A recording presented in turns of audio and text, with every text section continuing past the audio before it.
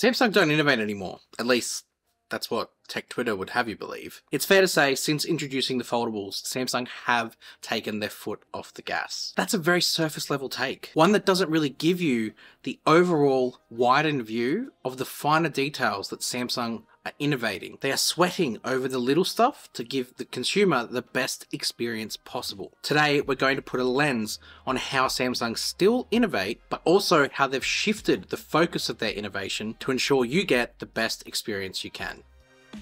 Let's go. It's fair to say that Samsung have pioneered a lot over the years. I asked you on my communities tab what you liked about Samsung's history of innovation. Let's read out some of the ones that I got in. At Katrina White said that loves the S Pen, its functionality and what it's brought. You can see the comment on the screen there. I would 100% agree. It's a massive innovation in the smartphone world, especially the integrated S Pen, the one that's housed in the phone and the device itself. There is no brand that has been able to successfully replicate what the S Pen can do on any level. At Falkenberg Marquez loved the Note range in general when Samsung introduced it. The point made there about everyone doing small phones and Samsung coming in with big phones is classic Samsung. And they've done it again with the foldable range. Everyone was just doing slabs. Samsung come in with foldable technology. Jerome Gold and Asin Suresh both mentioned the ultrasonic fingerprint scanner, which Samsung brought in with the Galaxy S10. Up until that point, the only under-display fingerprint technology that was in smartphones was optical. And optical had its disadvantages because it wasn't practical in all lighting scenarios, and ultrasonic came in and fixed that by being super fast, way more secure, and worked in pretty much every single environment that you could imagine. Mark T. Winter gave a massive list. Let's read out the list from what he wrote. Foldables, curved displays, big screens, heart rate sensor on the back of the Galaxy S5 when that came in. That was a huge deal and very underrated. And annoyingly, they dropped it when they brought the Note 10 range in. The IP rating. S5, again, was the first IP-rated Samsung phone, IP67. We've already covered the S Pen, but he also mentions DeX. And the AMOLED display technology. That is 100% Samsung brought that to market and made it, popularized it, and made it what it is today. I had all of these on my list as well. There are a couple other ones in there. Someone mentioned the eye scrolling from the Galaxy S4. Some of these Samsung brought to market way too early. But the point is, Samsung were trying everything and they were innovating hardware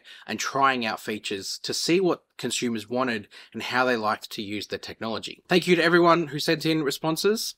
Appreciate it. What's really cool about this list and everything that came in is the legacy that Samsung brought into the smartphone world. Like that list there, wireless charging. 100% Samsung popularized wireless charging and made it what it is today. They've definitely brought some things that have just made it to be the mainstream smartphone experience that you should get out of your phone right now. That's not even mentioning all the software innovations that Samsung have brought out. Things like multi-window, things like edge panels. A lot of the features that exist on Android right now came from Samsung initially. So you have Samsung to thank for a lot of innovations, both on the hardware and the software front. This all comes about because Samsung loved to push the boundaries of hardware and innovation and technology. So what happened? Why has Samsung seemingly slowed down their innovation? Let's take a look, because there was a moment when everything changed.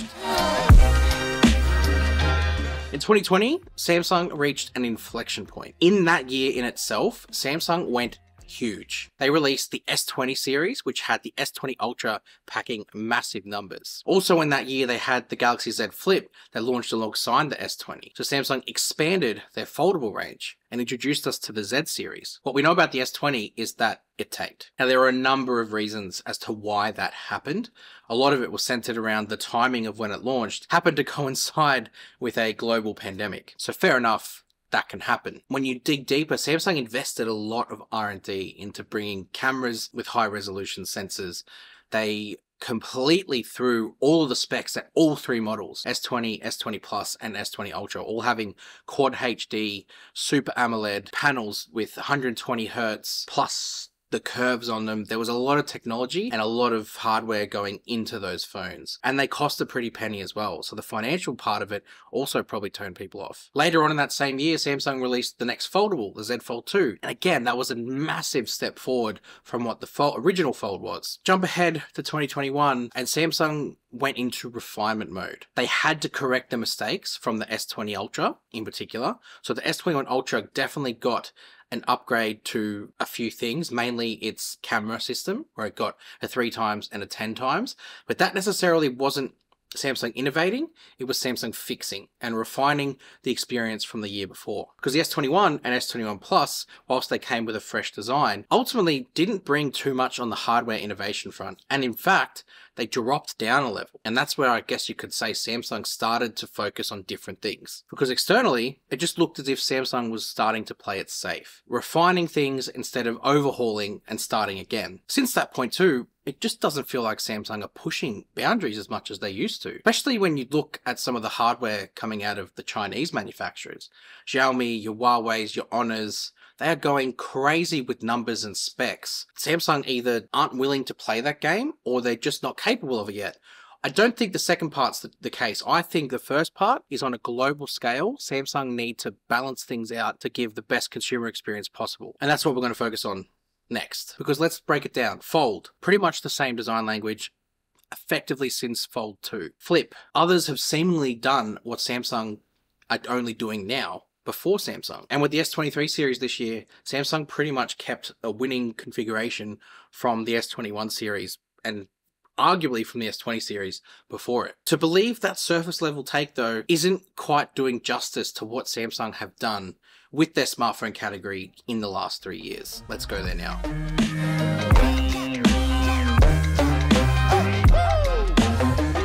TM Rowe said it himself. You could see the article from Sam Mobile where they actually asked TM Rowe a really great question about the balance of hardware and software innovation and where Samsung's focus is going to be. TM Rowe gave a really good answer. Basically what he said was that Samsung absolutely have started to focus on the software, because if you don't get the software right, customers aren't coming back. So they've done a really great job at bringing software to another level to make phones feel different, even though on the surface level they look the same. But he did add a bit in there at the end that Samsung's known for their hardware innovation. So they're absolutely still going to ring true to that. It's just going to look a bit different to what we're normally used to seeing from them. If we look at the S series, let's break it down by flagship device. Some would argue that Samsung reached peak design with the Galaxy S10. And look, from a physicality point of view, all screen, punch hole cameras, triple camera setup, like it had pretty much everything and was the staple and the building blocks for where we are now. The S20 series came in and pushed hardware in new ways. Crazy RAM, crazy internal storage, massive cameras. That really took a different direction. Samsung now are focused on device experience and ecosystem. You can see with their development of One UI, they are incredibly refined with the software that is in play today. S series and the S23 Ultra is the perfect epitome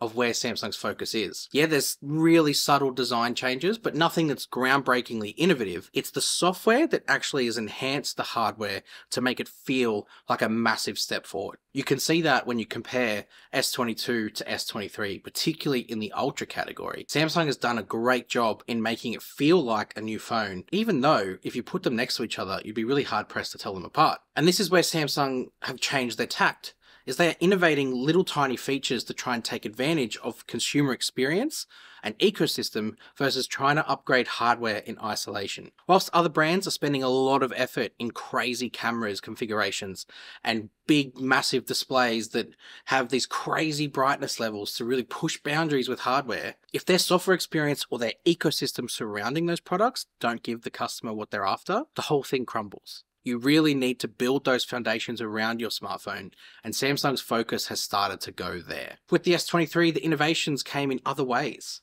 Features like Adaptive Vision Booster, where you get the multiple layers of brightness and accuracy depending on your lighting situation. Like, that's genius. And it gives you a great experience, one you don't have to think about, that works in the background. The 200 megapixel camera, I don't think that's innovation. What's innovation is the sensor that has gone in behind it. Samsung has brought in quad pixel technology, autofocus, in a 200 megapixel camera. They've also managed to get 8K at 30 frames per second in an incredibly detailed way where you're not cropping in anymore. Samsung is refining those experiences by working hard to perfect them. Honestly, Samsung could have left that main sensor at 108 megapixels, but changed the technology powering it behind it, and it still would have been a better camera and wouldn't have needed to go up to 200 anyway. One from a couple of years ago, the S23 Ultra goes up to 100 times zoom. When you go at those crazy zoom levels, the stabilization is terrible. So Samsung innovated a feature called Zoom Lock, when you go past 20 times zoom, it actually locks in on the target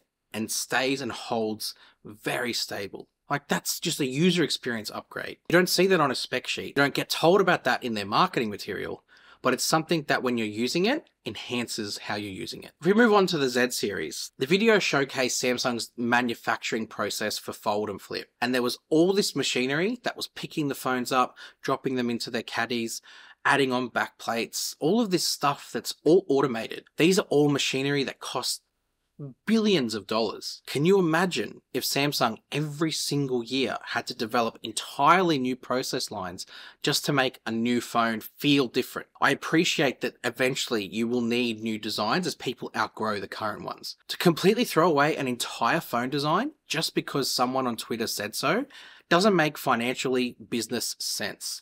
So I appreciate that Samsung find other ways to make the phone feel different, and a lot of that again is through software. That isn't to say that the hardware doesn't get a change.